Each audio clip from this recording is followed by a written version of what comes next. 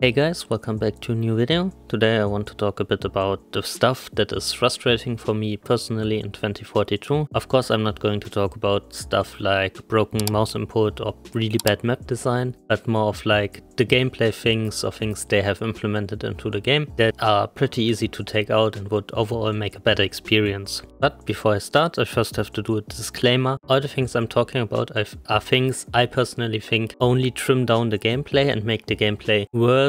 So meaning they are not fun for the person playing and also not fun if you're on the receiving end of these gameplay mechanics. I also want to preface this by saying that my opinion here is not in terms of making the game super balanced, competitive like other shooters like Rainbow Six Siege or Apex Legends. I know Battlefield is a sandbox. I know Battlefield needs to be fun in certain areas and maybe needs to have things that are not properly balanced. So this isn't going to be a video on, oh, the guns need to be like this and the characters need to be like this, so everything is viable and competitive. No, these are just points that from my point of view are just unfun to play as or to play against, or maybe these are certain mechanics in the game that overall degrade the experience you have while playing. Also, I will just say this shortly, but I'm not a vehicle player, so all the stuff that's unfun for vehicles like a row hack for example or a Liz missile, I won't cover these things since I'm not a vehicle player, so I can't really give an objective opinion on these things since I'm not experiencing them. I would start with a thing I think a lot of people hate, especially when they start playing Redacted and Redacted only like I'm doing, and that's the Dozer shield. Of course, yes, Dozer is not hard to outplay, especially since I just unlocked the Year of the Dragon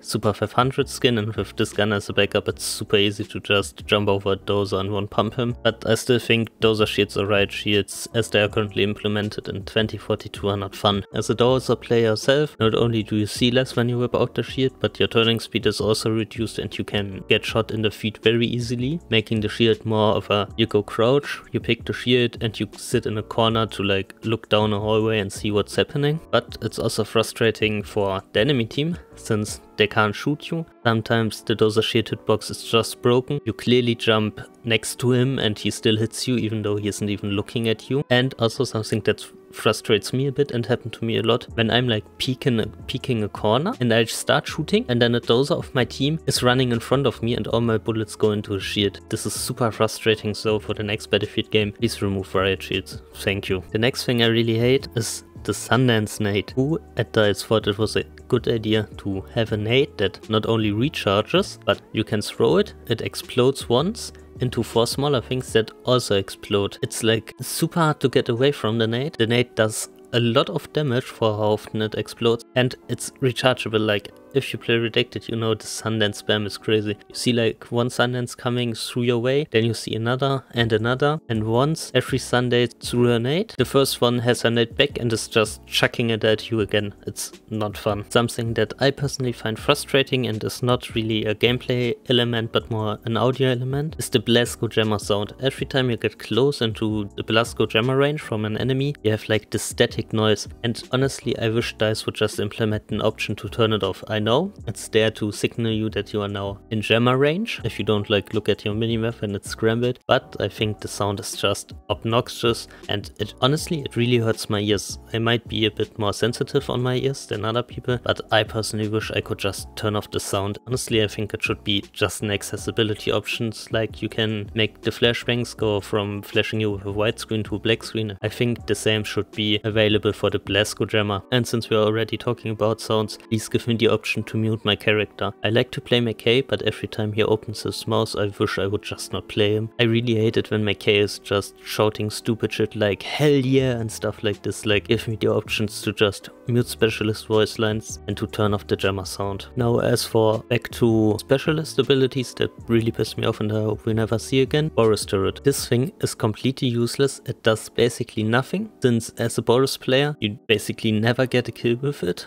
You don't deal any damage. The only thing this turret is good at is to like warn you when there are enemies flanking you, but usually the turret isn't even reacting fast enough. If somebody like jumps around the corner and knives the turret, you won't hear it. And if you're on the receiving end of the turret, it's also not fun. The turret doesn't have a lot of DPS, but you still feel it. And what's also frustrating is when you win a 1v1 against the Boris with like 10 or 20 HP and then the turret just two-shots you. So I hope DICE never implements an automatic turret again. Now as for some things that make the game feel a bit sluggish and or also make your decision making worse. First of all, we have that animations take ages to complete. I don't know why DICE thought it would be nice to make those animations so long, but I always feel like I'm getting handicapped by the game and I try to do a few things fast after each other. You feel this especially when you want to play Assault, and with the map pen, it often feels like your character takes like 3 years to just pop out the stim, pop it in and throw it away and pick up your gun. Like in most situations I press the stim button, I wait for what feels like 2 seconds, then switch back to my primary because somebody is pushing me, and oh well, the stim didn't even start stimming me, so I have to do it all over again. As for what's really badly implemented with the situational awareness, since Battlefield 2042 has 3D spotting again, a lot of plans go AWOL when you're spotted and you don't know that you're spotted. In Battlefield 5 there was this cool feature on your minimap where if you were spotted it literally told you you are spotted. In Battlefield 2042 it doesn't. Why, DICE? Why don't you tell me when I'm spotted? The difference in decisions you have to make when you're spotted versus when you're not spotted are so huge, and it's not even something where people could say, oh, having this helps a better player stomp even harder on noobs. Like if you're new to Battlefield and you are spotted by like attacks or something and you try to flank and you get killed and you're like, why did these people know I was coming from behind? I was slow walking, they couldn't hear me.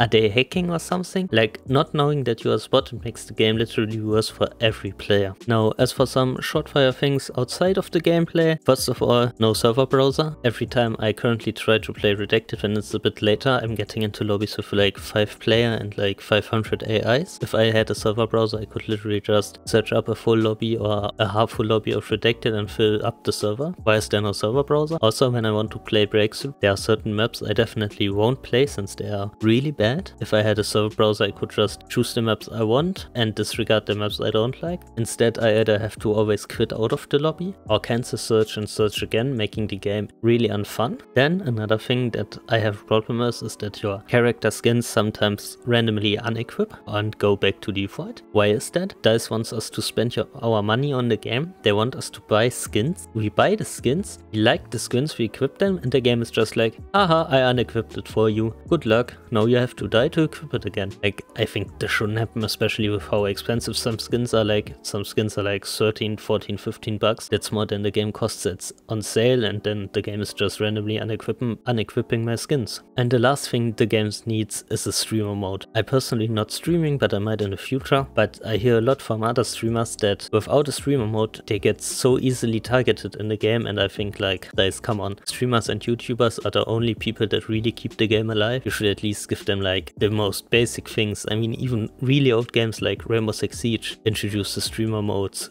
a few seasons back, and the game is from 2015. Why can't you do it when the game is like from 2021? But yeah, those were a few of the things implemented in the game that are really frustrating for me as an infantry player. Some of those are accessibility options they could probably add really easily. Some are fundamental gameplay mechanics that they can't take out, like those are shield, you can't take it out, but at least hope DICE makes some notes on these and make sure those are not in the next game. I know there are other things that are frustrating in the game, like shotguns for example, especially when you play Redacted, or the pike wall hack. Yeah, I should also mention pike wall hack. I think it's just stupid, played pike for the first time. You can get so many clips and smokes if you know where they are, but I might make a video on pike to go into more detail here. But yeah, as I said, stuff like shotguns for example, even though it feels frustrating dying to them, I still think shotguns are at a point where they are so much fun that you shouldn't remove them from the next Battlefield game, maybe tweak them a little bit. But yeah, those were the things I'm a bit frustrated with in Battlefield 2042. But I would also like to hear your opinion. Are there things that are frustrating for you in Battlefield 2042? Are there things that I should definitely remove in the next game so the gameplay experience can be better for everybody? Let me know down in the comments below.